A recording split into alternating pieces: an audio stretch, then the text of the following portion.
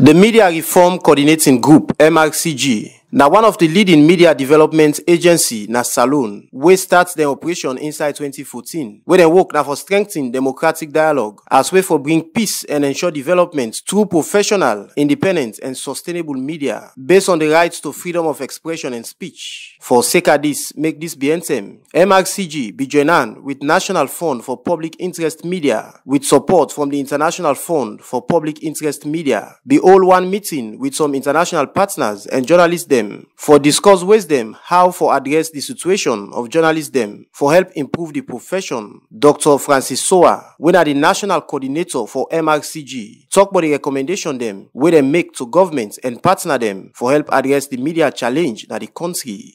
The third recommendation was about the media, and this now, so the first we have addressed were basically the first two to government and government-related agencies like the IMC. Now, in that conference, the third recommendation, we turned the satellite to ourselves. Those of us who were there as media practitioners. And we did say that we were also going to look at the media should commit to re-engineering this industry in order to boost the potential for attracting private sector investment and public subsidies. We realize that the current state of the media as it is may face difficulty in attracting the necessary support we need from the private sector. So we need to do some kind of re-engineering amongst ourselves. We were so bold enough to say that. And some key point there we said, the IMC, SLAG, and the Ministry of Information and Communication, then IIM, Guild of Editors, should come together to review and strengthen existing governance and management requirements for media institutions and agree on compliance mechanisms. This is about how we also want to improve our own environment. We talk about proper systems for measuring broadcast audiences and newspaper circulation figures. Today in this country, everybody is claiming I'm the best, I have the highest circulation, whatever, but we need the credible data. I mean, the last one we relied on is the BBC Media Action Study of 2016. There have been some updates. So we need to have some kind of serious audience surveys on the landscape in Sierra Leone. Media outlets should consider mergers and alliances. This one, it is not the IMC suggesting to the media, it's not the IMC forcing the media. Ourselves, I mean, let's be honest, what are we going to do with 500 plus media houses in Sierra Leone? So we said we also need to sit down and think about not closure, but mergers and what? Acquisitions. Make them viable and attractive. Okay. Edward Kagbo, when at the BBC Media Action Country Director, talk about the role where they don't play for improve the media landscape na Salone. For us at BBC Media Action, I mean, this is what we do. It is supporting media around the world is an integral part of the way we work. And for every opportunity that we have to make such a contribution, we take advantage of it, recognizing, and I'm sure we will all agree, that the media plays a very important role in the nurturing and sustenance of democracy.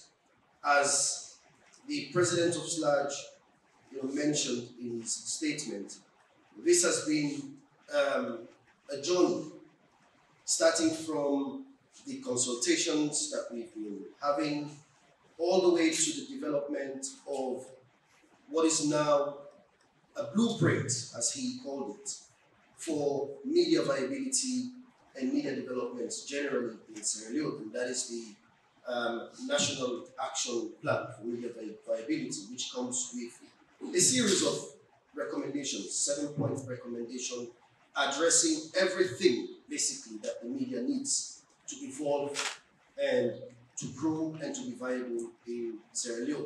For no waiting at the role of government for support the growth of the media na the country, Emmanuel Ebi Toure, na the Director of Government Information Service, na the Ministry of Information and Civic Education, been get this for say. On behalf of government, as a ministry, we want to register our unwavering commitment to the media investment in Sierra Leone. And so there and then, this whole program was launched by the former minister, and we are part of now what we call the National Fund for Public Interest Media in Sierra Leone, and serving as a board.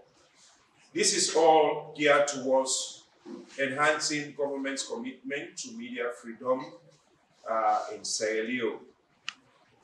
Apart from government's counterpart funding towards this national fund that we've created, we see it necessary to also not only taking it at the government level, as my brother likely mentioned here, but even in our development plan.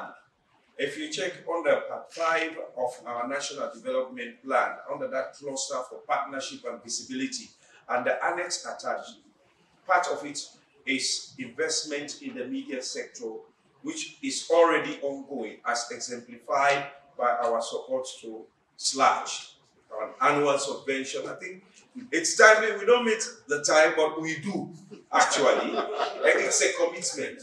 Waiting na the measures them where the Independent Media Commission at Saloon don't put in place for make media house owner them go by as way for seek the welfare of the workman them. Khalil Kalon, na the executive secretary for IMC, beget this for say. But I have noticed that a number of media institutions have their staff members which are registered with the IMC, but then they employ other staff members that are unknown to IMC. So normally at renewal time, what we do, we ask for 3 months payment vouchers, not necessarily to check them on whether they are paying somebody high or not, but we ensure that anyone that is paid on the pay list, for instance, must be paid above the minimum wage. And tax compliances are things we monitor.